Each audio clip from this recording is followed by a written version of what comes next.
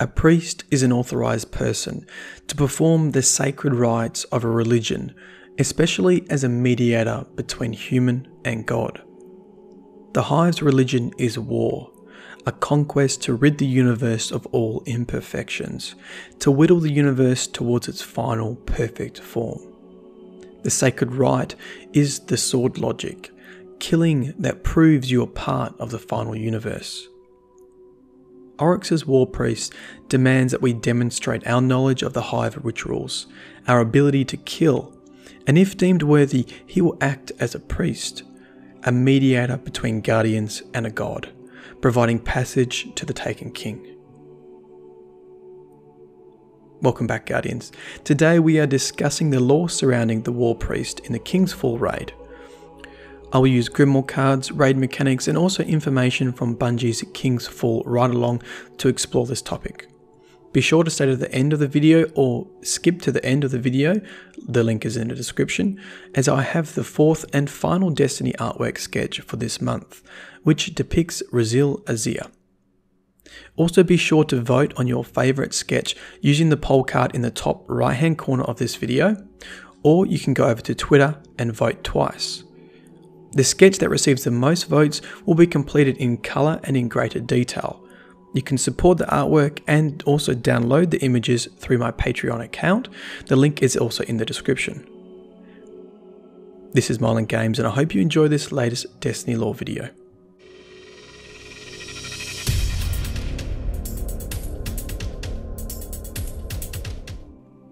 Let's begin with the three main Grimoire cards that refer to the Warpriest.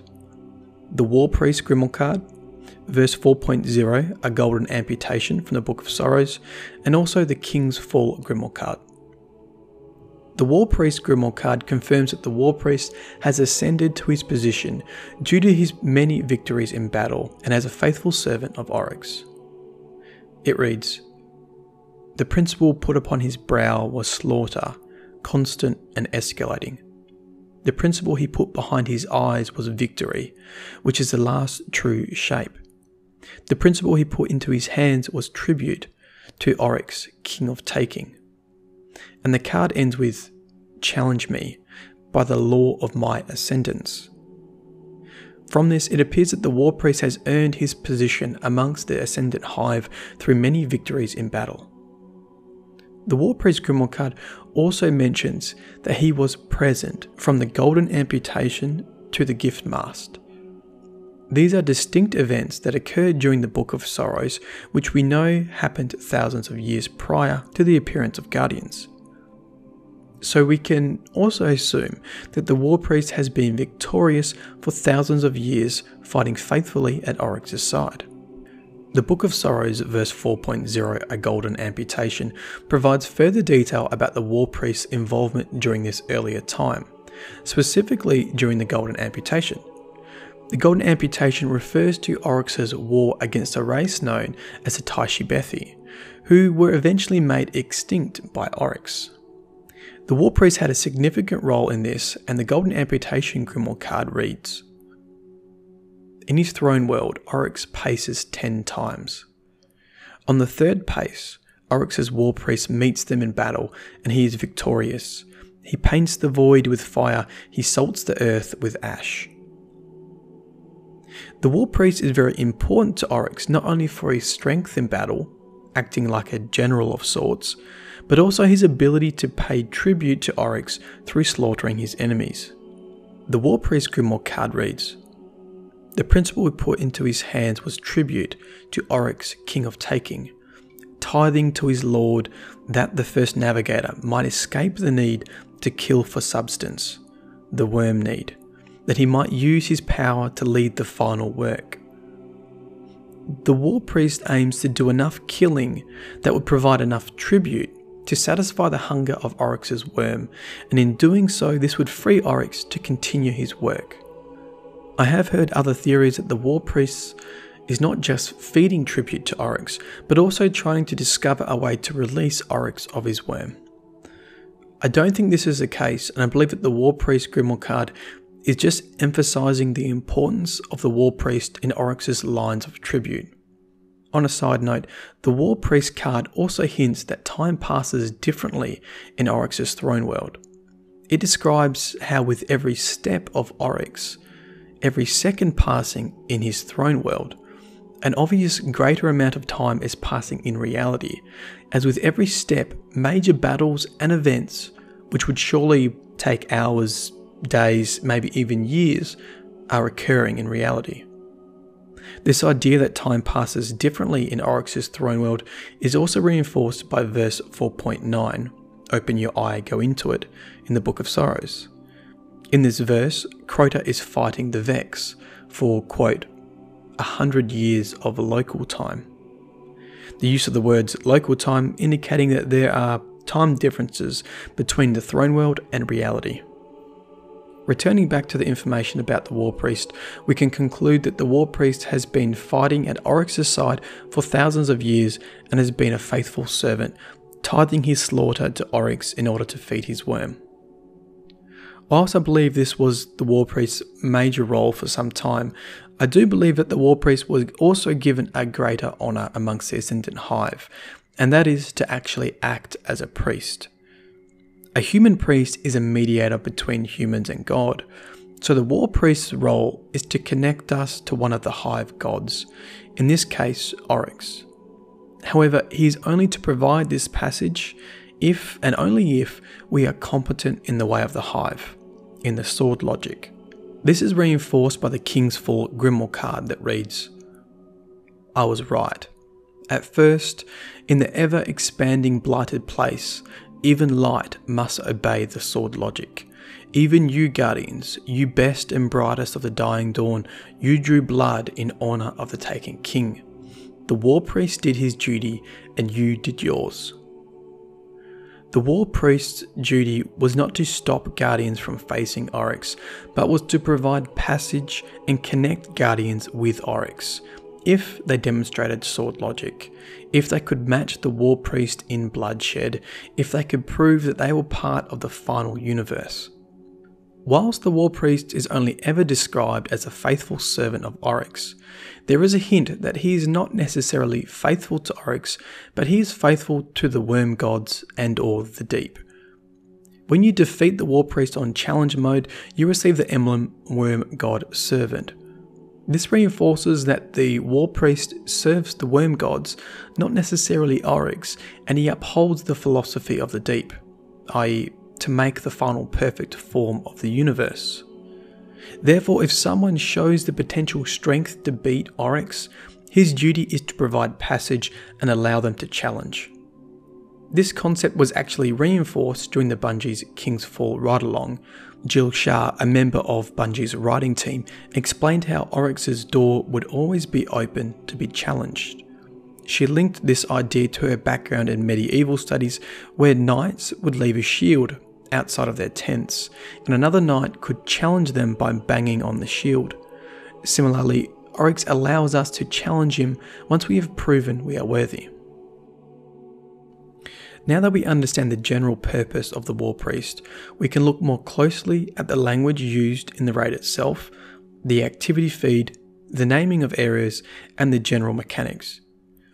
The ride-along confirmed that certain areas of the raid were also named using a medieval theme. As we enter the first section of the Warpriest battle, you will notice it is called Basilica. Basilica has a number of different meanings. One is a medieval church, which reinforces the role of the Warpriest, i.e. to provide passage to challenge Oryx, and the other is an ancient Roman law court or a place for public assemblies. The idea that this area is a church and also a courtroom is perfectly suited, because we are being trialled by the Warpriest to prove our worth before we are given an audience with a god, i.e. Oryx. As we enter the Basilica, we must first face the Annihilated Totems encounter. Before beginning the encounter, we can see acolytes kneeling in worship with weapons floating above their head. I have long thought that this may be how the Hive tithe energy from killing to those above them. Their weapons are charged with death, and they offer it to the superior Hive. This is just speculation. However, considering this is both a church and a courtroom, it makes sense that the inferior hive are also trying to prove their worth in front of the Warpriest with the hope of ascension. As you all know, this area contains 2 annihilated totems, one to the left of the door and one to the right of the door. You likely also know that these totems were created in the Book of Sorrows by Oryx's daughters, Ir Halak and Ir Anuk, the Death Singers. The 2 sisters created the annihilated totems in order to combat the Vex, when Crota accidentally allowed the Vex into Oryx's throne world. Luckily, Guardians have had previous experience with annihilated totems from Crota's End Raid, and they know that standing directly beneath a totem disarms it. However, unfortunately, it appears that the Death Singers have added a mechanism to stop Guardians from deactivating the totems so easily. If you attempt to stand in the area with the totems without an aura, you'll be killed. In the area to the left, your death screen will say that you were killed by Presence of Ir Anuk, using the weapon Blight of Weaving. If you stand in the area to the right without an aura, you'll be killed by the presence of Ir Halak, using the weapon Blight of Unraveling.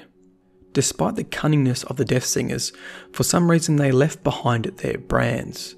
The brand of the Unraveler and the brand of the Weaver, which grants an aura of protection from this annihilated totem security defense. In the ride-along, Jill Shah confirmed that the mechanics in this area was meant to foreshadow the Daughters of Oryx being later seen in the raid. In addition, she said that the purpose of the Daughters was to unravel our reality and weave into it Oryx's throne world. This is why we must use the brand of the Unraveler in the area with the Blight of the Weaving, and why we must use the brand of the Weaver in the area with the Blight of the Unraveling. We use the auras to survive by unraveling and weaving reality simultaneously. For reasons unknown to us, when we do this, Guardians are gifted with the Death Singer's power. Maybe we have tricked the annihilated totems into thinking we are Death Singers. Regardless, the power acts as a key, and after continuously feeding this power into the hive glyphs, we are deemed worthy and giving access to the Warpriest. As we enter the main encounter, we are presented with 3 large statues.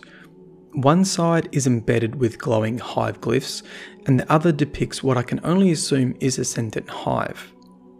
You'll notice that these statues have the same appearance as the Nokris and Crota statues that can be seen aboard the Dreadnought. Raid designer Brendan Thorne refers to them as monoliths, and this is confirmed by the activity feed, which reads, "The Warpriest draws power from a monolith," and that happens after he activates the Oculus and the monolith disappears. However, if you break the glyph sequence too often, your death screen will say that you have been killed by a worm stone idol, with the weapon line reading, "Initiate rejected." From a lore point of view, I'm not too sure whether we can explain all of these mechanics, and I think sometimes that not all mechanics need to be explicitly linked to lore. The most we can say though is that these monoliths or wormstone idols contain some sort of power, as the Warpriest draws from it as the fight progresses. Why the monoliths show us the glyph sequence and why they protect us from the Oculus when the Warpriest calls upon it, I don't know. However, the term Initiate Rejected reinforces the overarching concept of the Warpriest. We are being trialed to prove our worth, before being connected to Oryx, before being allowed to challenge Oryx. That being said, one mechanic that was given more attention in the Bungie ride-along was the brand of the Initiate. After correctly inputting the glyph sequence, one Guardian is given the brand of the Initiate, allowing the team to do damage to the Warpriest. However, within the development team, this mechanic was initially called something else. It was called Drowned in Blood. Apparently because one of the developers was a Slayer fan. Even though it may have been named after a dev's favourite band, the name also emphasises that we need to match the Warpriest in bloodshed, and thus the aura can be extended by killing the surrounding acolytes. I assume that the Warpriest Grimoire card subtly references the original name of the brand by saying, "Match me in bloodshed, or in blood be drowned." Which is pretty cool, as they've kept an aspect of the initial concept still in the Grimoire cards. Lastly, we should speak about the Oculus. In-game, the giant orb above the Warpriest's head is only ever referred to as the Oculus. However, in the Warpriest Grimoire card, it references that the Warpriest learnt how to make an oversoul. During the ride-along, Brennan Thorne also references the Oculus as an oversoul. Whilst the Warpriest Grimoire cards suggest that the Warpriest learnt this technique of making an oversoul from Crota, Crota was not the one to invent the oversoul. Once again, the daughters of Oryx were involved with this creation. In verse 4.8, the Petition of Death, Ihalak and Iranuk describe how they invented a method to remove their soul in order for them to be more difficult to kill. Crota obviously learnt this method from his sisters, creating the oversoul we see in Crota's end raid, and consequently the Warpriest learnt this from Crota, and now we see it in the King's Fall raid.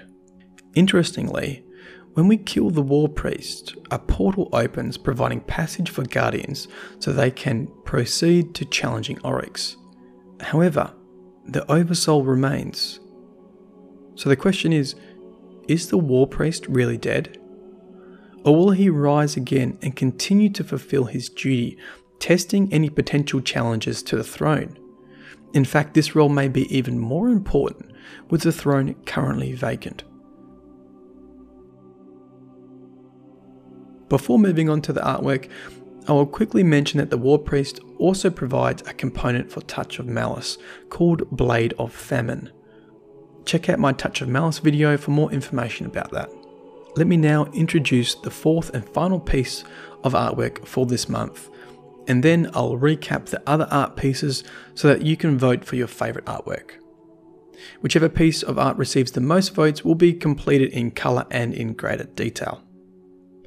Here is the fourth and final piece, Razil Azir, the First Guardian. If you saw my last video, you will know this scene. Razil has just had his ghost revive him whilst in the grasp of a Kell. Razil shoots the Kell dead, and then as the other fallen close in, Razil Azir punches the dead Kell with the Titan Striker Fist of Havoc. I'll now recap the other art pieces. The first is Touch of Malice, representing how Oryx lives on through Guardians. If voted for, the final edit will show the Guardian holding Touch of Malice. The second is Golgoroth, the Orb Weaver, which is mixed with some fan fiction, with Golgoroth spinning a Guardian into a cocoon on his back. The third is Zer, You Must Stop Eating Salted Popcorn. If you'd like to support myself and the artists who make these creations, feel free to visit my Patreon account to donate, and as a reward you'll also be able to download these images.